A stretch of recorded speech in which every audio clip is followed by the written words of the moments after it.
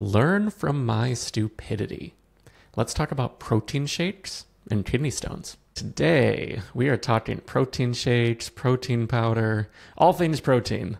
So I have a sort of a remark to read to you, I guess. Not really a question as much, but yeah, someone's in a sticky situation. So let me read that. I ended up in urgent care yesterday from pee and blood and passed a kidney stone at the ripe age of 29.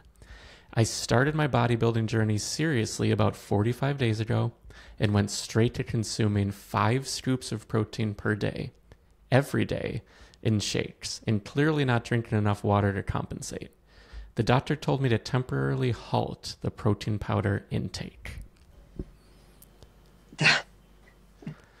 I mean, you know, people are like, oh, Jill, people would never do that. You're going to be surprised what people do, people. I've heard it all. And I don't even say that anymore because there's always something new to hear that you're like, I can't believe it.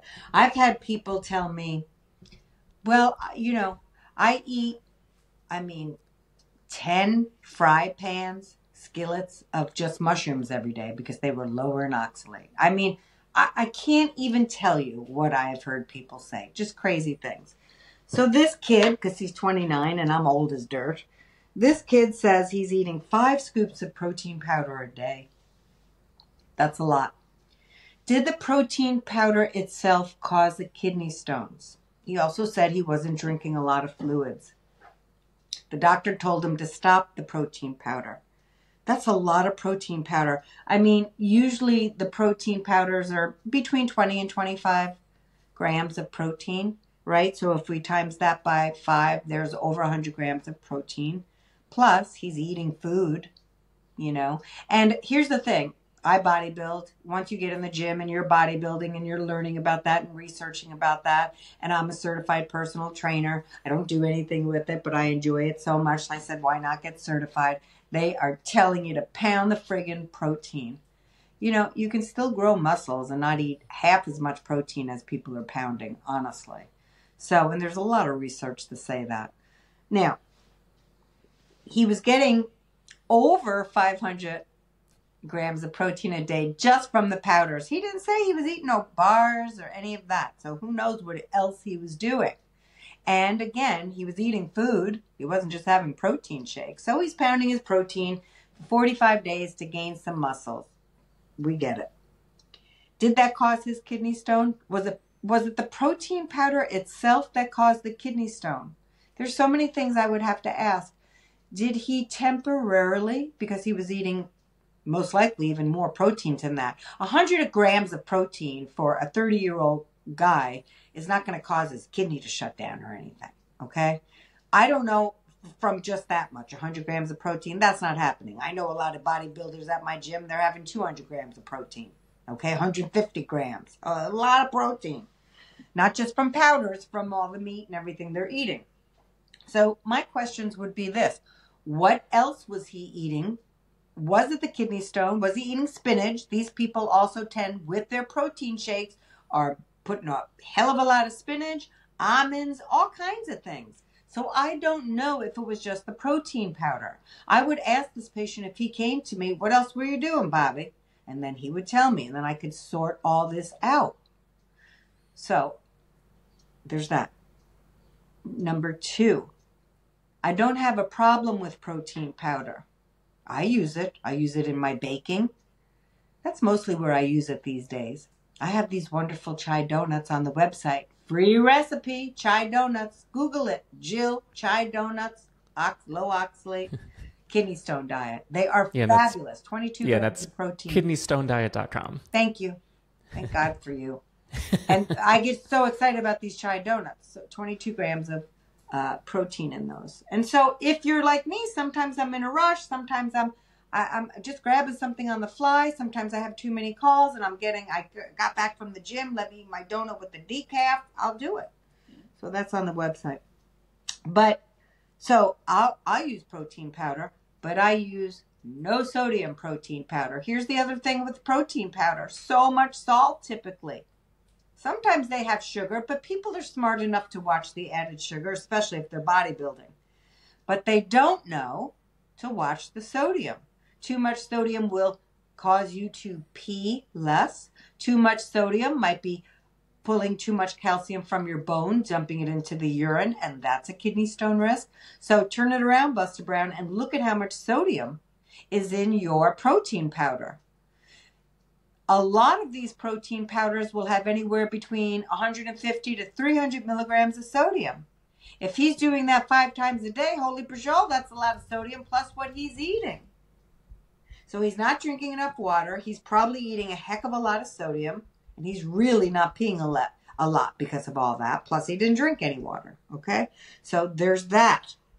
Like I said, most people are educated enough to keep sugar down. So many of these protein powders nowadays are unsweetened or sweetened with stevia or monk fruit or something else.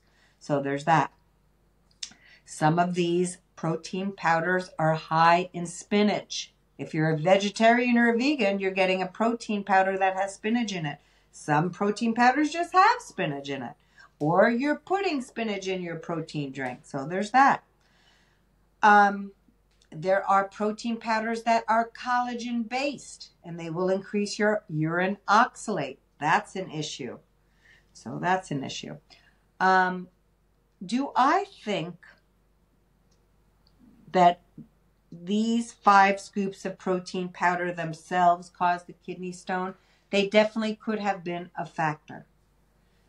But there were probably other factors as well.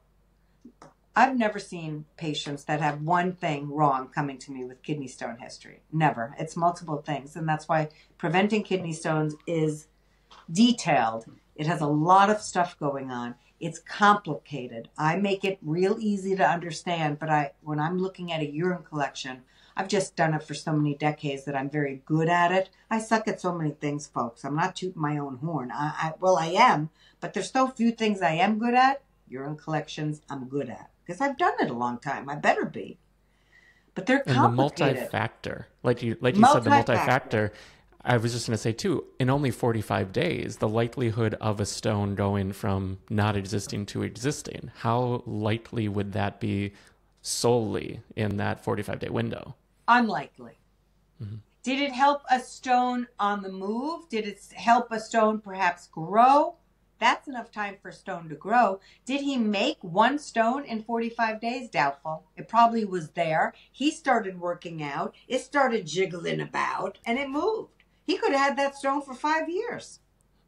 So, excellent point. Was it the protein powder? I don't know. Is the doctor wrong in saying stop it? No. The doctor should say, first of all, the doctor may have said stop it because his kidney function is lower due to all the protein he was I don't know. There's so much we don't know. The doctor could, I don't have a problem that he said stop it, but he could say, let's give yourself a rest right now. Portion, not perfection. You can have a scoop of protein powder a day, but when you're slamming down protein powder all day long, it's not the best because typically they're very high in sodium. I have a protein, an unflavored pumpkin protein seed powder that I have my patients use. It's great. It's linked below the video. It's one of my favorite ones because it has no sodium, no sugar, obviously. And I bake with it, and it doesn't have any flavor, so it's really great. I use it in lieu of, like, instead of a cup of my oat bran flour, I'll use 3/4 of a cup of my oat bran flour that has protein and fiber, and then 1/4 of a cup of my pumpkin protein seed powder. It's wonderful. So I get to have snacks that have protein in it too. Most of you are overdoing protein, especially in the gym world. You're overdoing it. And so I would watch out for the salt in these products. You don't need, look, at some point, the amount of protein you're taking every day, you ain't getting more muscle growth from it. Eventually, that curve drops, okay? And you're all taking this excess. And also, when we take excess protein, we don't store protein. It helps, of course, for muscle synthesis. But some people are taking so much protein, and we can't store it. So it then goes to fat, okay? So we've got to we pee it out, and it stores as fat if you're overeating this. Most bodybuilders are not. meaning because they're really exercising a lot. They're not storing it as fat, is what I'm trying to say. They're very lean. They're into the whole scene. But the average person just starting a gym route, increase your protein. I have a protein calculator on my website that tells you how much total protein you should have. And in regards to meat protein, anything that swims, runs, or flies, we do have a cap on that. It's certainly sufficient. We just don't want you to have excess because that can create uric acid stones, that can create calcium oxalate stones, and it can do that by increasing urine calcium, lowering urine pH, lowering urine citrate. There's many different factors. Again, it's complicated. If you want to know if you're eating too much meat, use that calculator. Also, get a urine collection. Very important. So for this kid, for this young man, 5 scoops of protein powder seems very excessive to me. You can get your protein through diet, and you can have a scoop, depending upon what your needs are. But, you know, you go in the gym, you want to grow those muscles real fast, so you're going to do anything. And there's so many social influencers that will say 200 grams of protein. It's crazy, okay? So I don't know if that protein powder caused his stone. He only did it for 45 days. It's unlikely. He could have had an existing stone. He said he wasn't drinking enough water. He wasn't all of a sudden not drinking enough water, most likely. He probably has a habit of not drinking too much water. He could have a family history of stones. He could be eating too much salt. He could be eating, bodybuilders are known for too much spinach and almond products in their smoothies.